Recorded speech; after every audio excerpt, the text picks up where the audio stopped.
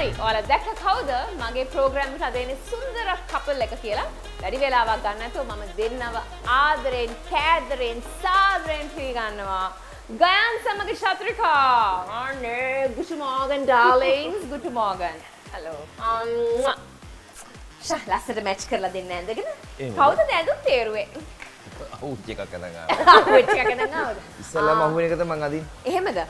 මේ Chathurika මෙයාද මහන්සි පාටයි. මොකද මේ දවස් සිකියුරිටි රස්සාවල් කරනවා කියලා ආරංචි. ඒ කියන්නේ සතියේ දවස් 3ක් වගේ සිකියුරිටි ෆර්ම් විවිධ 4ක් විතර විවිධ තැන්වල විවිධ සිකියුරිටි ෆර්ම්ස් වල සිකියුරිටි ජොබ් එක කරනවා. කොහොමද සිකියුරිටි ජොබ් එක? මේ අර එහෙම නෙමෙයි අර අසනීපයක් ඇදුනාම ගිහලා හොස්පිටල් එකේ ඇඩ්මිට් වෙනවා. ඔව්. ඒකයි වෙන්නේ. එහෙම එකක්. මේ ඒ කියන්නේ සතියේ දවස් 3ක් විතර හොස්පිටල් ඇඩ්මිට් වෙනවා අසනීපෙට. යාළුවෝ. මොන වගේ බෙහෙත්ද දෙන්නේ? ගොඩක් කරාට පැනඩෝල්. ඒ වගේ බෙහෙත් තමයි දෙන්නේ. ඔව්. මට තේරෙනවා. කමන්නේ ඒ වගේට පස්සේ අපි කතා කරමු ඩීටේල් සවිස්තරාත්මකව මේ ඉතින් කොහොමද වේදස්සල අපේ සිග්ති පැටියත් එක්ක ගෙවන ජීවිතේ? මම නම් හොඳටම කියන්නේ මගේ ලයිෆ් එක එන්ජොයි කරනවා. මොකද මේ දැන් මං ෆීල්ඩ් එකේ ගත්තොත් යුරේනි ගොඩක් කාලයක් මම වැඩ කරා. ඉතින් මට ගෙදර මං ගන්න ඕන සම්මාන ටිකක් ගත්තා. දැන් මගේ ෆුල් ටයිම මං එයාත් එක්ක ඒ කියන්නේ මං එන්ජොයි කරනවා එයාගේ ඒ හුරතලේ ඒ ටයිම් එක. ඉතින් මේ ඔයා මේව අහගෙන නිකන් ඉන්න එපා. ඔයාත් එන්ජොයි කරන්න පටන් ගන්න. ඔව් ඒක තමයි. නෑ මම මේ වෙන විදිහට එන්ජොයි කරනවා නේ. ඒ කියන දේවල් ටික අහගෙන මම මගේ ජීවිතේ වෙන විදිහකට එන්ජොයි කරනවා. සිගිති බැටියෝ නැති වුණාට ඒ එන්ජොයි කරනවා. වෙන විදිහකට එන්ජොයි කරනවා. සිගිති පැටියෙක් ගන්නව නම් මහත්තයා සිකියුරිටි ජොබ් එකක් කරනවා කියලා බලලා ගන්න. මම විශේෂයෙන් බලන්නේ මහත්තයා සිකියුරිටි ෆර්ම් එකක වැඩ කරනවා නම් අම්බෝ බෑ. සිකියුරිටි ෆර්ම් එකේ වැඩ කරාට පාඩුයි. මම කොච්චර හොඳයි කියලා. උදේ නැගිට්ටාම අහනවා මොනවද කන්නේ කියලා. කොල කැඳ. කිව්වොත් කොල කැඳ ටික හදලා දෙනවා. නැත්තම් නෑ කියත් ඔව් උදේට කන්නේ මොනවද කියලා අහනවා. ඒක ඕන දේ තිබුණ මට හදන්න බැයි නම් ඕඩර් කරලා ගෙහලා දෙනවා. ඊට දවල්ට කන්නේ මොනවද කියලා අහනවා. ඔව්. හවස පාමාර 6 වෙනකොට අහනවා ඩිනර් මොනවද ඕනේ කියලා. මට හදන්න විදියක් නැත්තම් මම ඕඩර් කරලා ගෙහලා දෙනවා. ඔය ටික ඔක්කොම හැදුවාට පස්සේ සිවිල් වල විතර තියෙනවා එකක් ටිකක් හොදන්න. ඒ දෙන දේ විදිහට ඔයා හේදීම කරනවා. එයා ඉවීම කරනවා. කොච්චර බලන්න හරි සහයෝගයෙන් දෙන්න සහ සමගියෙන් සහ ජීවනයේ මේ පවුල ගෙවන ආකාරය හැබැයි අරක තමයි රැයට 8 වෙනකොට පයින්වලු ගෙදරින් එළියට. පැනලා උදේ පාන්දර 3:00 වෙනකොට. ඒක විතරක් අයි හයිලයිට් කරන්නේ නෑ ඉතින් මේකයි දැන් රැයට නින්න ඕනේ නේද Chathurika? ඉතුරුට ටික කරගන්න. හැපි අවර් නේ ප්‍රෝග්‍රෑම් එකම හැපි අවර් එකට ඕනේ නෑලු. ඒ හැපි අවර් එක මම ගන්න. ඔයා ඉන්න තුනමාටලු. ඒකයි ප්‍රශ්නේ අපිට තියෙන. බුරු කතන්දර මේ. ඔයා මොකද හැපි අවර් එකකින් ගෙදර පයින්නේ? ඒ මගේ හැපි අවර් එක. මේ Chathurika අපි දකිනවා සෝෂල් මීඩියා වල චූටි ආරාධනත් එක්ක ඔයගොල්ලෝ හරියට වීඩියෝස් කරා. ආසාවක් තියෙනවද ආරාධනාව මේ ෆීල්ඩ් එකට එක්කගෙන යාව චූටි නිලියක් කරන්න? එහෙම ආසාවක් නැහැ. එයාට කවදාද නිලියක් වෙන්න ඕනේ කිව්වොත්? ඒක ප්‍රශ්නයක් නෑ. එයාගේ පොඩි අදහස් මම පොඩි කාලේ ඉඳලා එයා පයිලට් කෙනෙක් වෙන එකේ ඉන්නේ. මමත් කැමති ඒකට. මම එයාට කිව්වා දැන් එයා ලබන අවුරුදු විතර ඉස්කෝලේට දාන්න ඕනේ. මම කිව්වේ ඒකම ටාගට් කරගෙන එයාට ඒක ફોකස් කරලා දුන්නාම මම හිතනවා එයා ඒ ටාගට් එකට යයි කියලා. කොහොමද ඉන්ඩස්ට්‍රි එකට ගේන්නවත් එහෙම බලාපොරොත්තු වෙන්නේ නැහැ. විනෝදාංශයක් විදිහට අපිට කරාට කමක් නැහැ. විනෝදාංශයක් විදිහට රඟපෑන්න බෑ සුදුහාමිනේ. නෑ ඒක හරිය නෑ. මං කියන්නේ ආසාවට එකක් දෙකක් වගේ කරාට එහෙම ගැටලුවක් නැහැ. අපි යට බලපෑමක් කරන්නේ නැහැ. එයා කැමති ෆීල්ඩ් එකක් යට තෝරගන්න මම හිතන්නේ නැහැ එයා මේ ෆීල්ඩ් එක තෝරගනී කියලා. තියෙනවා. අම්මයි තාත්තයි දෙන්නම ලංකාවේ ඉහට පෙළේන අලුත් වෙලා තව හිතනවා ඒ ආබාසි ළමයට ඇවිල්ලා එයාට ආසාවක් ඉන්නේ නැහැ කවදා හරි කියන්නේ. නෑ මෙහෙමයි. මම ඇත්තම කියනවා නම් කැමැතිම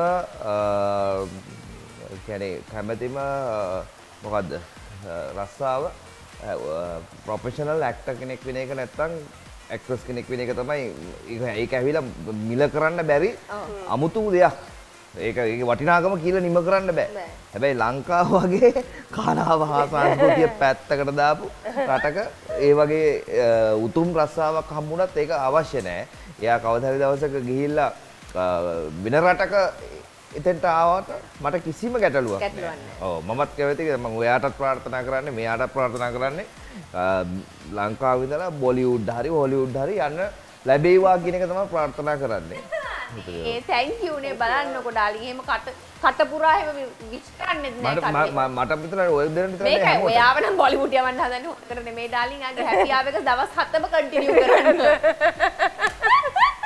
මේ චතුරිකා සාමාන්‍යයෙන් ගයාන්ගේ ආගන්තුක සත්කාර ගොඩාක් වැඩි වෙනවා කියලා ආරංචි මේ රැට එහෙම මොනා හරි හැපි ආව වගේ ප්‍රෝග්‍රෑම්ස් වලට යන්න තියෙනවනම් උදේ හැපි අවර්ස් වගේ වලට ඔයාට ආගන්තුක සත්කාර වැඩි කියලා අපිට ආරංචි. ඒක ඇත්තද ඒ කතාව? ඒ කියන්නේ මොනවා හරි ස්පෙෂල් හදනවා නම් හරි ඕඩර් කරනවා නම් ඕඩර් කරලා කනකම් ඉන්නවා ඉතින් එහෙනම් මැනික මම පොඩ්ඩක් ගිහින් එන්න කියලා යනවා.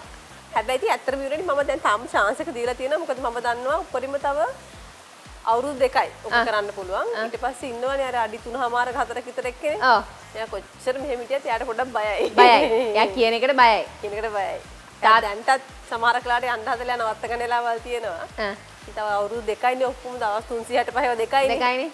හැබැයි මීළඟට කිව්ව නේද ඩාලින් මම 10 වෙනකොට ආවේ නැත්තම් ඔය ඇඳුම් ටික පැක් කරගෙන යන්න මොන හරි කතාවක් කියලා තිබ්බ නේද? මේ මම ඇත්තටම ආයේ යන්නේ නැහැ. මම ගෙදර 10 වෙනිදා විදි එකක් කනවා පොඩ්ඩක්. උගුර මේව කරගන්න. මොකද චතුරිකේ කතාව කියන්නකෝ. උදේ දෝනේ ඉස්කෝලේ ගෙනියන්න යද්දි මේ වාහනේ කාට මේ ෂුට් එකක් එන්නකෝ. මම ඇත්තටම යාළුවොත් එක්ක ඉන්නවා වැඩි නේද? මේ මම ඊට පස්සේ යන්නේ නැහැ. මම උන ගිහිල්ලා 10 වෙද්දී ආවේ නැත්තම් ඔයා මට කෝල් එකක් දීලා කියන්න. ඔයා රෙදි කරන් යනවා කියලා. මම කල්පනා කරා මම මොකටද ඒකත් කොහොමද? ඔය රෙදි ටික පැක් කරන් යන්නද? ඒකෝට දවස් 7ම ආක්‍රමණය. මම බය වෙලා එයි කිව්වා. මම කල්පනා කරා බය වෙලා එයිද අර හොඳයි කවන්නේ යන්න කියලා නිකන් ඉදින් දන්නේ නැහැ කියලා. ඔයත් මැනික මට මෙච්චර නිදහසක් දෙන්න එපා. එහෙම කිව්වේ. ඒක නිදහසක් දෙන්න එපා. ඔයා කතා කරන්න. ඒ නිදහස දුන්නම කියන්නේ කතා කරාම සරෙන්ඩ වෙනවද? කියලා හිතනවා. හිතනවා. හැබැයි අර අඩි 3මාරේ චූටි කෙල්ලට තමයි ඔක්කොම එක වචනය කියන්න ඕනේ තාත්තා සරෙන්ඩ. ආරාධනාවේ මොනවද දඟ වැඩ? ඕවෙන් අහන්න. මොනවද කරන දඟ වැඩ?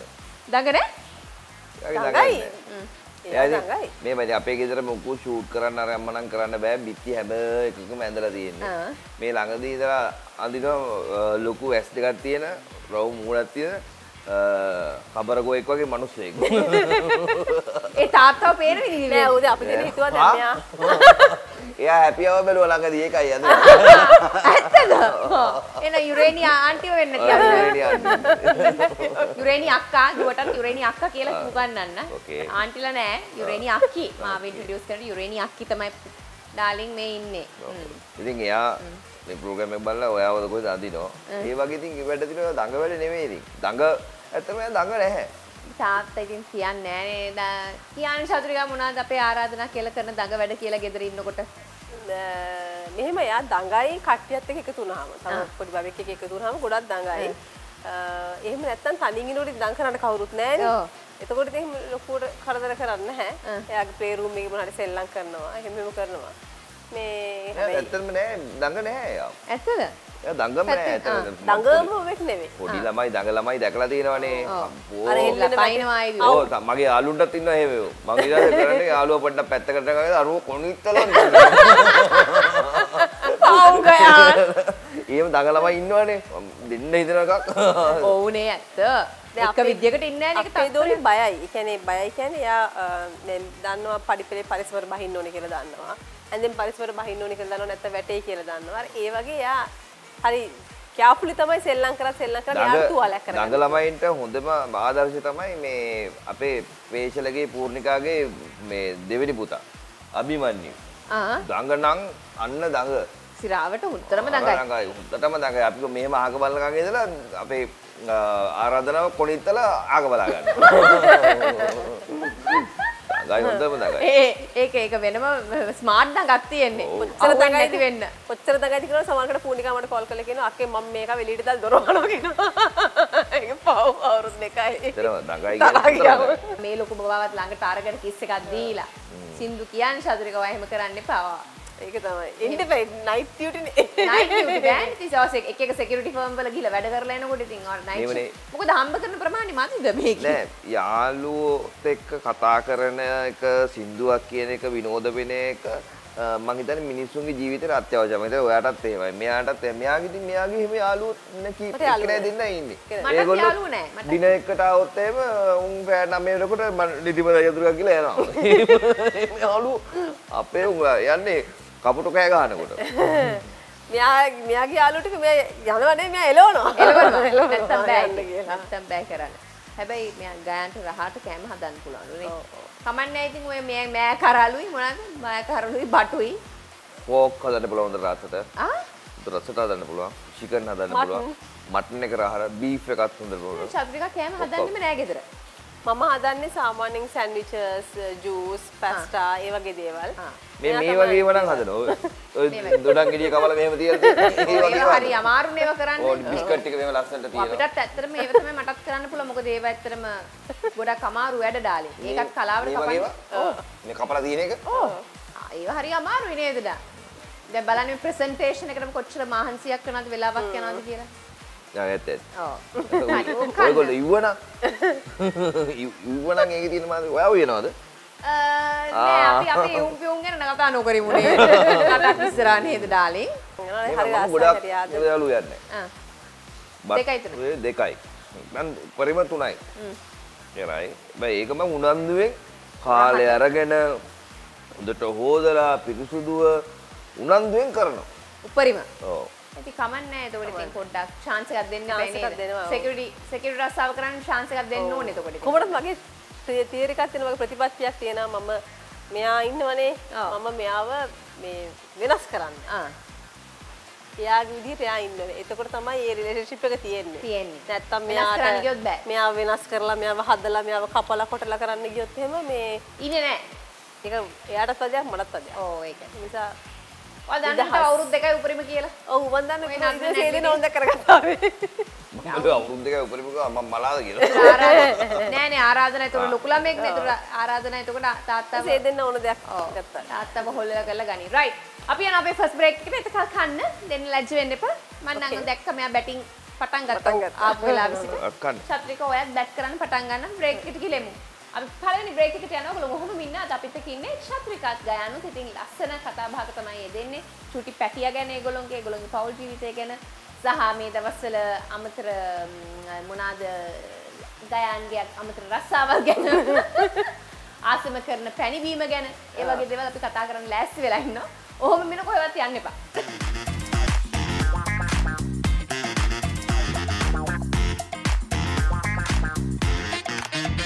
බ්‍රේකින් පස්සේ නැවතත් ඉතුරුලා ඉන්නේ අපි හැපි ආව එකක්. එක ගයාන් චත්‍රිකා. බබා ගැන ආරාධනා ගැන අපි ගොඩක් දේවල් කතා කරා. මම කැමති දැන් ඔය දෙන්නට යන්න. ඔය දෙන්න හම්බ වෙච්ච කාලේ ගැන කතා කරන්න ආසයි. දෙන්න කොහොමද ඇත්තටම හම්බ වුනේ? ඒ කියන්නේ අපි දෙන්නට වඩා මිනිස්සු කතා කරන්නේ. කවන්නේ ඔය දෙන්න කතා කරපො දැන් මිනිස්සු. මට බයයි ඔය ගැන කතා කරාට පස්සේ තවත් අවුරුදු 10ක් 15ක් ඒ ගැන කතා කරයි. කවන්නේ හොඳයිනේ. මේ මොකද හම්බෙච්ච එක නිකන් අර හිරෝෂිමා නාගසාකි වල බෝම්බයක් ගැහුවා. මේ ඔයාට වෙනමම ගයන් මම ලයිම් ජූස් එකක් very good ඕඩර් කරා. මොකද ඔයාට මේ ඊයේ security job එක කරලා ගොඩක් අමාරුයි කියලා චත්‍රිකා කිව්ව නිසා thank you මම. එතකොට මේ ලයිම් ජූස් බොන්නේ. ඔය ලයිම් ජූස් තමයි බොන්නේ. ඔයා අර ඔයාගේ ස්පෙෂල්ස් අපිට මෙතන දෙන්න බෑ ප්‍රෝග්‍රෑම් එකේ. මං හිතුවා මේ ලයිම් එකක් වගේ එකක් ඔයාට හොඳ වෙයි කියලා. thank you යුරේනි. හොඳයි නේ. මම කොච්චර හිතුණාද බලන්න මගේ ගෙස්ලා ගැන. බොහොම ස්තුතියි. කන්නත් පුළුවන් ඔයාට. ඔය ලයිම් ජූස් එක දීලා ඔයාට හොඳ පැණි රහ රහා දෙයක් තියෙනවා කන්න පුළුවන්. මෙයා නම් අසයි ගන්න. රිවා දිලායකේ කානදුර. ඉතින් thank you very very much. අපිට ලස්සනට පිළි අරගෙන අද අපිට සංග්‍රහ කරනවා. ඉතින් බොහොමත් ස්තුතියි රිවා විලා in කානදුර. thank you very much for the management. හරි. ඉතින් කියන්නකො කමන්නේ ඔය දෙන්න කොහමද අමරණීය කපල් එකක් ඔය දෙන්නාගේ හමුවීම ඇවිල්ලා ආයිමත් නෑ. ඉතින් අර කිව්වා වගේ හිරෝෂිමා නාගසාකින බෝම්බ දැම්ම වගේ තමයි ඒක. ඉදිරියටත් මිනිස්සු කතා කරගෙන නවත්තන්නේ නෑ. ඉතින් මිනිස්සු කතා කරනකොට ඔය දෙන්නත් කතා කරමු ඉතින් ඒ ගැන නේද? හම්බුනේ 2005 4 මුලින්ම හම්බුනේ. ඩ්‍රාමා එකද? ඩ්‍රාමා එක සම්පන්න. ඔව්. මෙයාගේ ෆස්ට් මේන් රෝල් එක කරන ඩ්‍රාමා එක. කලින් මහෙන්ද්‍රගේ වර්ක්ෂොප් එකේ ඉන්නකොට මෙයා ඇවිල්ලා යනවා. අනිත් පොඩක් ගණන් ගන්න නැතුව හිටියා. මේ කොහොම චත්‍රික ටිකක් ලොකු සීන් ඉතින් ඒ කාලේ 2004 අපි ෆීල්ඩ් එකට එනකොට චත්‍රික හැම hina වෙන්නේ නැහැ ලේසියෙන් යා ඇහැ කොනෙන් තමයි බලන්නේ අපි අලුත්නේ ෆීල්ඩ් එකට මෙහෙම බලලා මෙහෙම බොරු කියන්නේ මොකද දැක්කෙත් නැහැ මෙහෙම තමයි චත්‍රිකා ඉන්නේ ඉතින් අපි සීනියර්ස් නිසා කතා කරන්න යන්නේ නැහැ පැත්තටලා ඉන්නවා ඉතින් දැන් පේන්නේ නැහැ. පේන්නේ නැහැ ඔයාලට දුන්නද ඒ සීන් එකම ලොකු සීන් එකම ඊපස්සේ මහෙන්ද්‍රය මට කතා කරලා කිව්වා මේ ඔයාගේ ඊළඟ ඩ්‍රාමා එකේ මේන් රෝල් එක කරන්නේ මගේ ක්ලාස් එකේ බොයි කෙනෙක් අලුත් එක්කෙනෙක්. එයාට මේ සපෝට් එකක් දෙන්න වැඩේදි කියලා. ඊට පස්සේ 2004 මොකද මම ෆීල් කරේ 2001 වල. ඉතින් මේ 2004 2005 වගේනේ පටන් ගත්ත ඩ්‍රාමා එක. මේ ඊට පස්සේ ඒ නාට්‍යයෙන් පස්සේ මට ආයෙ මේව හම්බ වෙන්නේ නැහැ. ආයෙ හම්බ වෙන්නේ 2011 අන්තිමටම සේපාලිකා කරනකොට. අන්තිමට හම්බ වෙන්නේ. දෛගේ සරදමති. ඒතර මෙයා මොකද ඒතර මෙයා ලොකු සීන්ද 2011. මෙයා ෆුල් ලොකු සීන්. මෙයා ලොකු කියන්නේ. ඒක වෙන්න හිත ගියේ. ලොකු ලොකු සීන් වලට ගියේ. ඇත්ත කියන්නේ. ලොකු මෙයා. සත්ත පහකට ගණන් ගත්තේ නැහැ චතුරිකා පීරිස්ව. ලොකු සීන් නෑ වගේ. එයාට එදා හිටපු පොඩි එකාව තමයි අදත් හිටියේ. අදත් හිටත් එහෙම තමයි. ඉදත් එහෙම තමයි.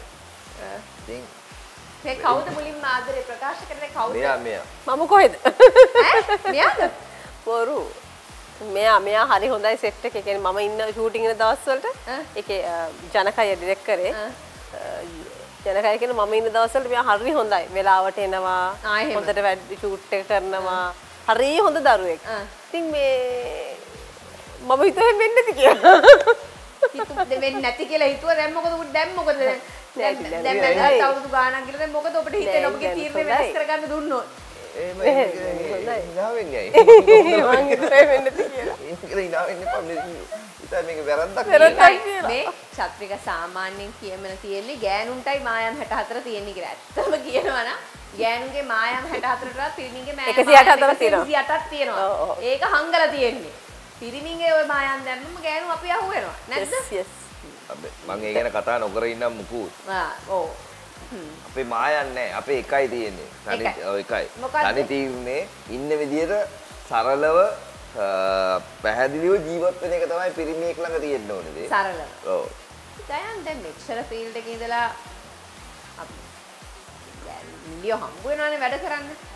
චතුරිකා හම්බුනයින් පස්සේ යාළුනයින් පස්සේ ඔව් නිකන් පොඩි ක්‍රෂ් එකක් සම්පතට නෙමෙයි ක්‍රෂස් වගේ හිත ගිහලා නැද කාටවත් දිනන දැන් කියන අවස්ථාව තියෙනවා දැන් ඉතින් බැදලා මේකුත් තියෙනවා තව දැන් චතුරිකා රෙදි කරගෙන අද යන්නදයි ගෙදර ගිහිල්ලා වැඩි වුණොත් රෙදි ටික ගත්තා අද ගියා ප්‍රෝග්‍රෑම් එක ඉවර වෙලා මේක තමයි ලොකු මේක ඔව් ඉතින් එහාට ඉතින් නෑ ඉතින් කාටවත් කැමති වුණේ නැහැ නිකන් හිත ගියේ නෑ එහෙම නෑ හිත ගියා යනවා කියන්නේ ඉතින් මට ඒක කියන්න තේරෙන්නේ නැහැ. නමුත් අර ෆීලිං එකක් කියලා දෙයක් තිබ්බේ ලොකුවට මෙයා ගැන. ඒකෙන් පස්සේ ෆීලිංස් ඔක්කොම නැති වුණා. නැවතිලා නැති වුණා. දැන් අද වෙනකොට වහලා කොනාදි චත්‍රික ඔයා මේ උතුනේ ආගන්න. මොකද්ද චත්‍රික ඔයා මේ කොල්ලට කරේ හොඳයි. මේ ෆීල්ඩ් එකේ දෙන්නේ කසාද බඳින ගැන ඔයගොල්ලෝ මොකද හිතෙන්නේ? ඒක සාර්ථකද? ඒක ගොඩක් අභියෝගාත්මකද? මොකද හිතෙන්නේ දැන් ඔයගොල්ලෝ බඳලා මේ මෙයා ඒකට කියනට මම මුලින් චුට්ටක් කියන්නම්. මුල් කාලේ අපි අතලේ අපි දෙන්න අතරේ ඒ වගේ පොඩි ගැටුම් තිබුණා. ලොකු ඒවා නෙමෙයි. නමුත් ඒක ටික කාලයක් යනකොට ඒක පොඩ්ඩක් එහෙමම මගේ ඇරලා යනවා. ඒක මේ ශේෂ්ත්‍රය විතරක් නෙමෙයි ඒක ඕනම ශේෂ්ත්‍රයකට පොදුයි. ඕනම කෙනෙකුට පොදුයි.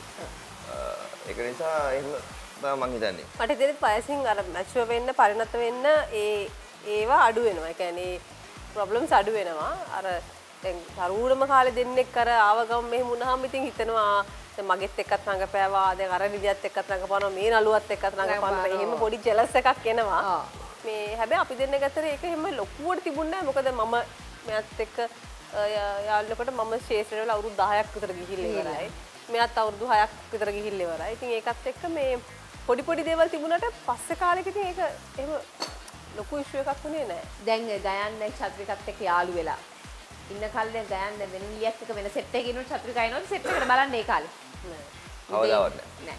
කවදාවත් නෑ. කවදාවත් නෑ. සම්පූර්ණ නිදහස දීලා තියෙනවා.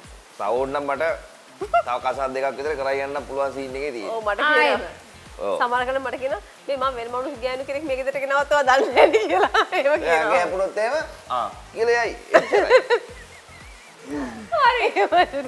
දැන් කේක් එක කන්න පුළුවන් ඩාලින් ඔයා. දැන් ලයිම් ජූස් එක පොඩ බෙදලා අපි තව බ්‍රේක් එකකට යනවා. ඒක නිසා ඔයා බය නැතුව ඇවිල්ලා කන්න. මගේ කේක් කෑල්ලත් ඔයාට දෙනවද කන්න? මට කේක් කන්න. රයිට්? හරි. ඔයා කන්න. මගේ එකත් ගන්න. රයිට් අපි යනවා තව බ්‍රේක් එකකට. බ්‍රේක් එකෙන් පස්සේ නැවතත් අපි chat එකට සෙට් වෙනවා ගයන් සහ චතුරිකා එක්ක.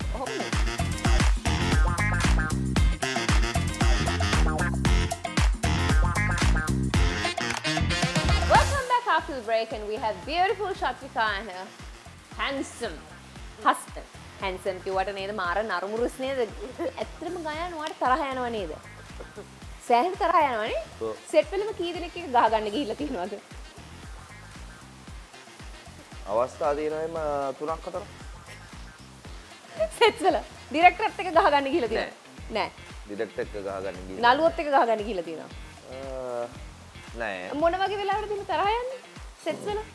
මම කැමති නෑ මේ ඇණයක් වෙනවට. සහ මේ මම තේරෙන්නේ නෑ කියන්නේ. බඩගින්න ඉන්න කැමති නෑ. බඩගින්න ඉන්න කැමති නෑ.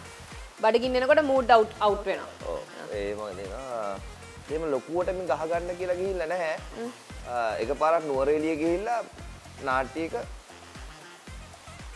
නාට්‍ය ඉවර වෙලා කොළඹට එන දවසේ රැයට කන්න දුන්නා මේ බත්තු වෙලා කැරට් සම්බෝල හදලා ලීස් කිරට උයලා බීට්ටු වෙලා.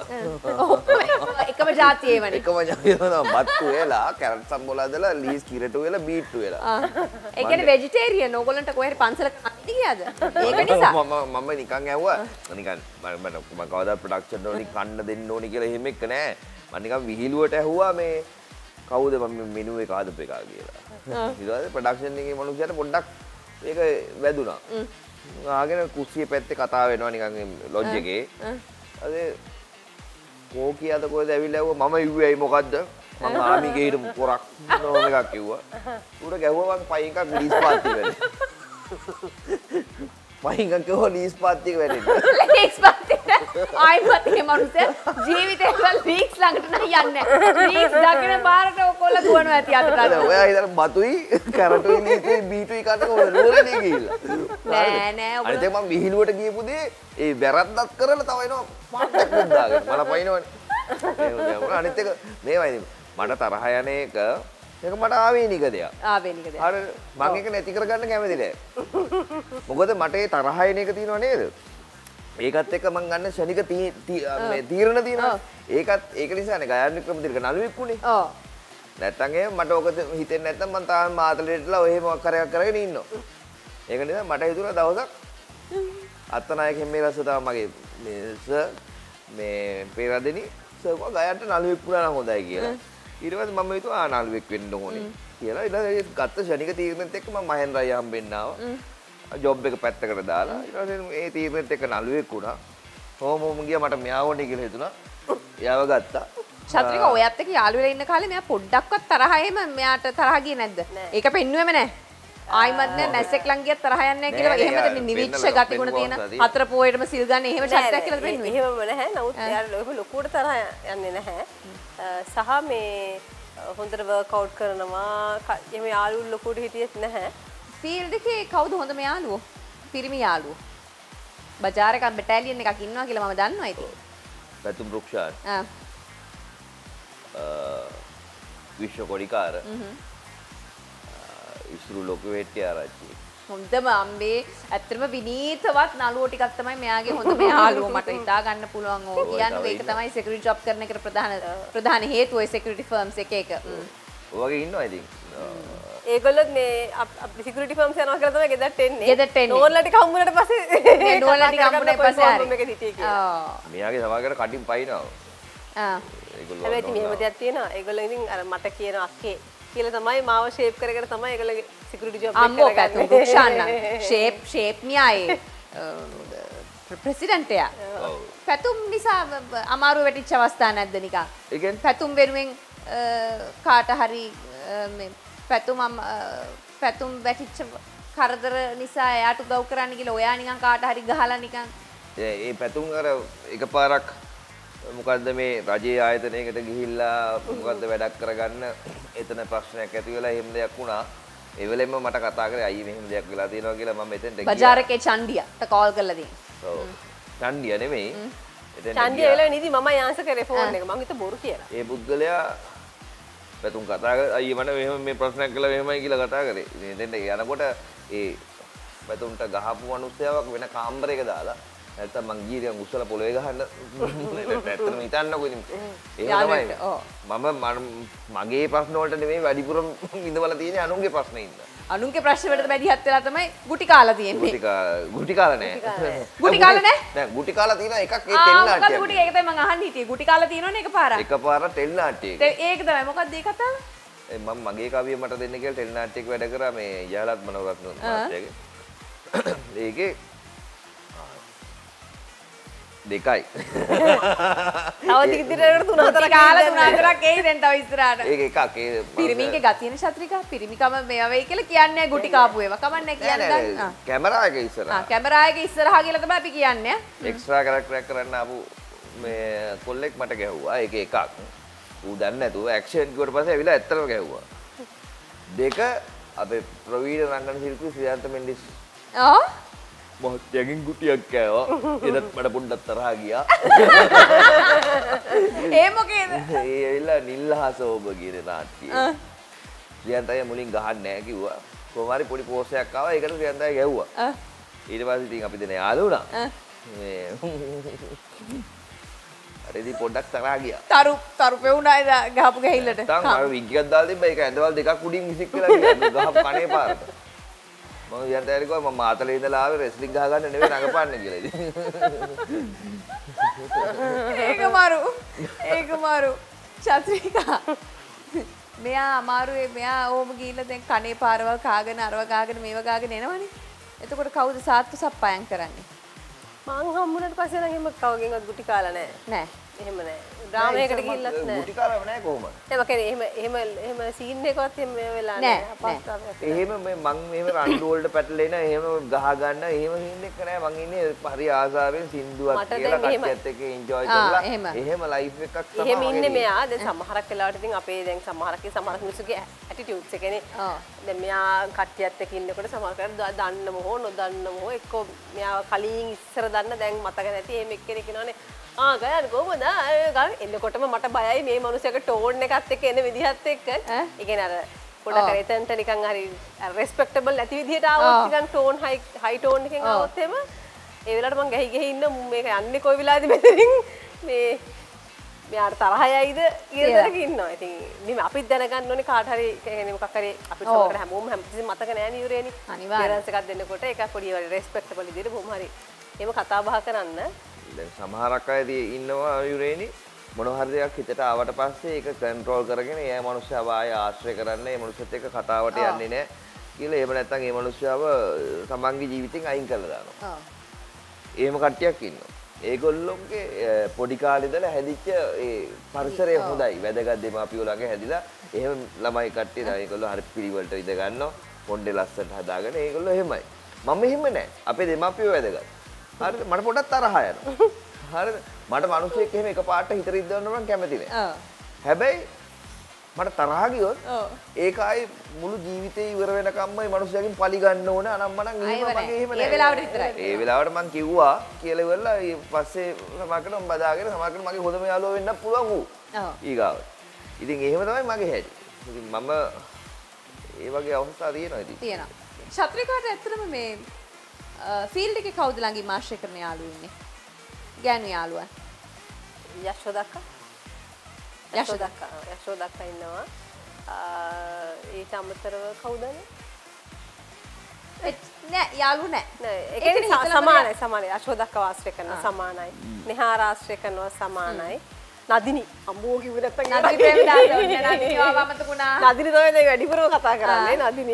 නදිනි නිහාරයි නදිනි ඔක්කොම එකම ළඟ නේ ඉන්නේ. ඔව් නිහාරයි යශෝදක්කයි ඒකට තමයි. ඕකේ. අපි යනවා බ්‍රේක් එකකට. ඔහොම ඉන්න අපි බලමු කොහොමද ඊළඟ වටේට උත්තර දෙන්නේ අපේ ගයානුත් චතුරිකත් කියලා.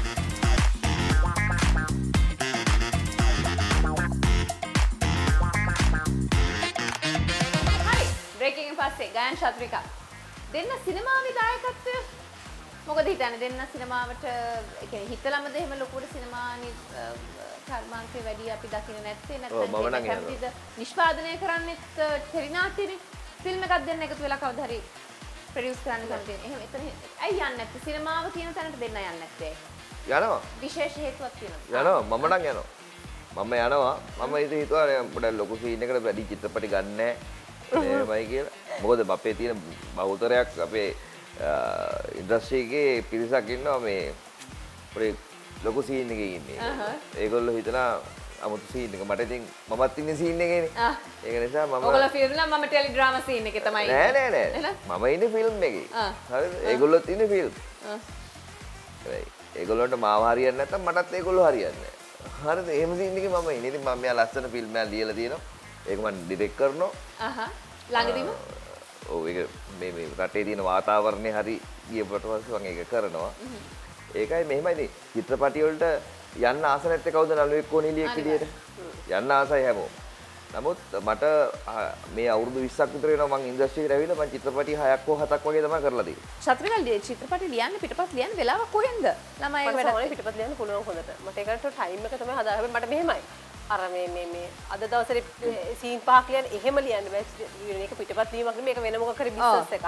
මම දැන් අපේ ඩ්‍රාම එකෙත් මම දැන් කොටස් 50ක් ලියලා ඉවරයි. තාම වැඩ පටන් අරගෙනත් නැහැ. මම විශ්වාස කරනවා පටන් ගන්න ඉස්සලා 100ක් මම ලියලා ඉවර කරනවා. මොකද ඒක පිටපතක් කියන්නේ ඩයලොග් එකක් ලියනවා කියන්නේ ඒක වෙනම දෙයක්. ඒ නිසා මොකද අවුරුදු ගාණක් තිස්සේ අවුරුදු 22ක් තිස්සේ මේකේ කවුරුත් ලියපු ඩයලොග් කියවලා ඒවේ අඩුපාඩු අපිට තේරිලා අපෝ මොනවද මේ ලියනවල තියෙන්නේ කියලා ඔයත් කියලා තියෙනවා තරන්නේ මෙයත් කියලා ඉතින් මමත් කියලා තියෙනවා. ඒ එක්ස්පීරියන්ස් එක තියෙනවනේ. ඒ වගේ මම එහෙම ලියනවා. ස්ක්‍රිප්ට් එකක් ෆිල්ම් ස්ක්‍රිප්ට් දෙකක් ලියලා තියෙනවා.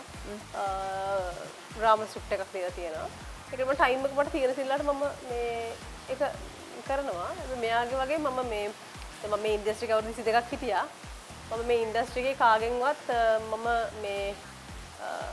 මට තියෙන තැන මම අරගන්නවා. කවුරුත් මම දෙනකන් ඉන්නේ නැහැ.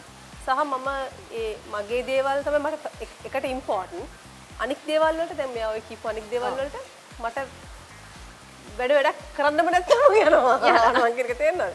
මම ගිහින් තව වැඩක් පාඩු කරගෙන මගේ හිත රිද්දවගෙන මම කරන්නේ මෙයාට කියලා තියෙන්නේ. ඒ යන්න අවශ්‍ය නැත්නම් ඕනේ නැහැ. අපි නෑ. right.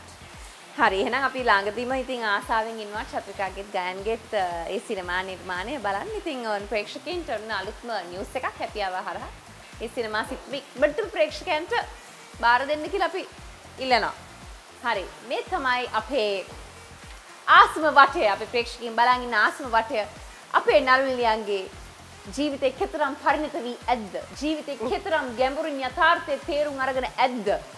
එන්නේ එහෙම තමයි මේ ප්‍රශ්න වලින් ඕගොල්ලොන්ගේ මිනිසුන්ට ගම්ම්‍ය වෙන්නේ. ඕකේ. හරි. පළවෙනි ප්‍රශ්නය දෙන්නටම එකතු වෙලා උත්තර දෙන්න පුළුවන්. මුලින්ම හොඳට හොලවනවා. පස්සේ මිරිකනවා. ඊට පස්සේ සුදු පාටට බේරෙනවා. මුලින්ම හොලවනවා. පස්සේ මිරිකනවා. ඊට පස්සේ සුදු පාට බේරෙනවා. මොකක්ද?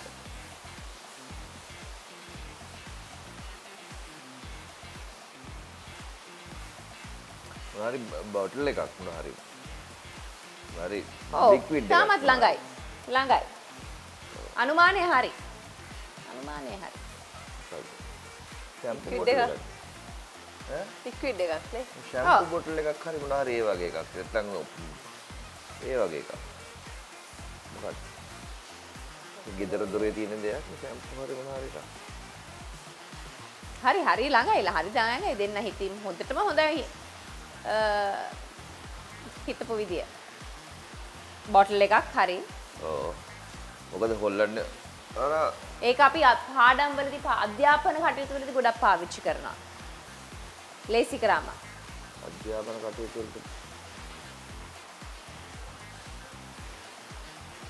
වලට අපි ලියපු දෙයක් මකන්න.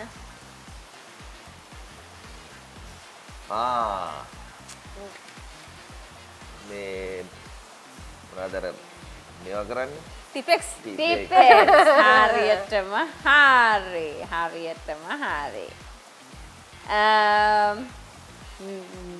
මේ ඊළඟ ප්‍රශ්නේ. මිරිකන්න කෑ ගහනවා. එයාව මිරිකන්නයි කෑ ගහන්නේ. ටොයි එක. ටොයිස් උත් තියෙනවා මිරිකන්න කෑ ගහන. මේක ටොයි එකක් පණ දින එකක්ද? පණ දින එකක්ද? නෑ අප්‍රාණවාචී. මිරිකන්න එයා කෑ ගහනවා. බෝනික්කා. නෑ ටොයි එකක් නෙමෙයි කියලා කිව්වනේ. ප්‍රොඩියුසර් මොකද මේක ලේසි කරනවාද අපි? බෝනික්කා කියලාත් කියනවා. බෝනික්වත් ඉන්නවා මිරි. ඔව්. බෝනික්. මේක කන දෙයක්කට සම්බන්ධව තමයි මිරිකන්න කෑ ගහන්නේ. පැණි රහදයක්.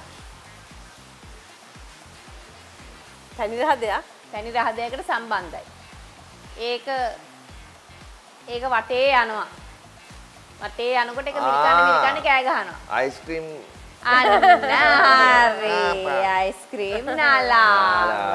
හරියටම පරිණතයිද? කොල්ල very good පරිණතයි. හොඳට ජීවිත අවබෝධයක් තියෙනවා. මනාවයි. හරි අවසාන ප්‍රශ්නය. දෙපැත්තේ දෙකට අතින් ගහන්න සද්ද එනවා. හයියේ. බෙරේ. කවුද මෙතන ඉන්න කිව්ව උත්තරේ? ආයෙ මොකද්ද? ආයෙ මොකද දෙපැත්තේ දෙකට අතින් ගහන්න සද්ද එන්නේ වෙන මොකද්ද? බෙරේ හරි තබ්ල එක හරි. නෑ මෙතන ඉන්න කිව්වා මගේ මේ අපේ කැමරමන්ලා එක්කෙනෙක්වත් මම විශ්වාස කරන්නේ අපේ මගේ එන ගෙස්ට් අනුව උදව් කරනවා. හරි. බෙරේ තමයි තින් උත්තරේ. ඒක මට ආසාවට රහ කර ඒක මට කියන්න බැරි වුණා. කමක් නෑ. උත්තරය හොඳටම දුන්නා. බොහොමත්ම ස්තුතියි. ඉතින් ප්‍රෝග්‍රෑම් එකත් ඉවරයි. හැබැයි අවසාන වශයෙන් ෆීල්ඩ් එකේ ඉන්න තාමත් ජනප්‍රිය ඉහළ පෙළේ ප්‍රවීණ කලාකරුවන් දෙදෙනෙක් විදියට ෆීල්ඩ් එකට අද අලුතෙන් ළමයි එනවා. ෆීල්ඩ් එකට කලාකරුවෝ එනවා. අධ්‍යක්ෂකවරු එනවා. මේ හැම කෙනෙක්ටම පොදුවේ මොනවද කියන්න තියෙන්නේ? අවවාදයක් දෙන්න තියෙනවා නම් ওই දෙන්නට. මම අවවාදයක් දෙන්නේ නැහැ. මං කියන්නේ කරන දේ උමනාවෙන් උනන්දුවෙන් හරියටම බොක්කෙන් කරන්න කියලා විතරයි කියන්නේ. මම ඉතින් උපදෙස් දෙන්න තරම් කෙනෙක් නෙමෙයි. නමුත් අර කරන දේ තමන් කරන දේ ආවට ගියාට ඔය කරන්න නැතුව කවුරු හරි මේක බලයිනි වගේ එකකින් කරන්න නැතුව බොක්කෙන් කරන්න කියනවා නම් එච්චරයි නේ. සානිතක මේ ශාස්ත්‍රයේ ඉගෙන ගන්නවා කියන එක නැවත අතර වෙන්නේ නැහැ. නෑ. අවුරුදු 20 30 40 ගියලත් කොච්චරවත් අපි දේවල් ඉගෙන ගන්නවා. ඉගෙන ගන්න එක නවත්තන්න එපා. ඉගෙන ගන්න නැතුව මේකට ආවත්, ඉගෙනගෙන මේකට ආවත් ඉගෙන ගන්න එක නවත්තන්න එපා. මේක හැම දෙයකින්ම හැමතිස්සෙම ඉගෙන ගන්න බලන්න. ඉගෙනගෙන තමන්ගේ දේවල් දියුණු කරගෙන මෙයා කිව්වා වගේ කැපවීමෙන් උනන්දුවෙන් කරොත් අපිට කවදාද ෆීල්ඩ් එකක් ඉතුරු වෙන්නේ. මොකද හැපියාව ගැන කියන්න තියෙන දෙන්නට? හොඳයි ඒ කියන්නේ හරි සිම්පල් අතනයි අපි කැෂුවල් හරි හොඳයි. හරි කියන්නේ හොඳයි. මම එන්ජොයි කරා. එන්ජොයි කරා. යුවෙනි කරන වැඩක් නරක වෙන්නේ කොහොමද? ඔව් නෑ අපි නිකන් සාමාන්‍ය ඉතින් අර මෙහෙම බැරෑරුම්ම නිකන් ඔබ තෝකෝටික අර ප්‍රශ්න අන්තිමට ආපු අහන්න. අර පරිණත ප්‍රශ්න ටික තමයි ඉතින් ඒක තමයි ෆ්ලේවර් එක. ඇත්තටම කියනවා නම් ඒක හොඳයිනේ. අපි පරිණතයිද? හොඳට සමාජ පරිශීලනය කරලා තියෙන ඔය දෙන්න හොඳටම. ඔය දෙන ජීවිතයේ යථාර්ථය අවබෝධයේ මගේ සිංහල ගැන කියන්නකෝ ඕගොල්ලෝ. හරි ගුඩ්. අර මේ ප්‍රශ්න ටික කියන්නේ ගත්තත් උනන්දුව තියනනේ. ඒක බරපතලයි ප්‍රශ්න. ඉතින් ඒ 17 දෙනා ලකුණු ඔය දෙන්නට right. ඉතින් thank you very much. අපි අයිමත් හම්බ වෙමු. අපි කලාවේ කොහේ හරි කොතනක සාදියකදී හරි ඉවෙන්ට් එකකදී ෆන්ක්ෂන් අපි හම්බ වෙනවනේ. ඉතින් සුප්පතනවා ආරාධනාවත් හිටියනම් හොඳයි කියලා හිතනවාද? නමුත් ආරාධනා අද සාමාන්‍ය එකක්. හිටියනම් වගේ ප්‍රශ්න ටිකට යා උත්තර ප්‍රශ්න ටිකට උත්තර දෙන්න. ඔව් අම්මට තාත්තට ආරාධනා ප්‍රශ්න ටිකට උත්තර දෙන්න. ඉතින් බොහොමත් ස්තුතියි දෙන්නටම ජයන් ජය. හැපි අවර් එකක් උනාට නැවතත් ස්තුතියි. thank you very much. එහෙනම් යන්නයි මේ සූදානම. හැපි අවර් තවත් ලස්සන වැඩසටහනකින් ඔයගොල්ලෝ ආදරය කරන ආදරණීය කලාකරුවන් දෙපළක් එක්ක නැවතත් ලබන ඉරිදා ඔයගොල්ලොත් එක්ක එකතු වෙනකම් හැමෝටම සුබ සතියක් සහ ජයන් ජය.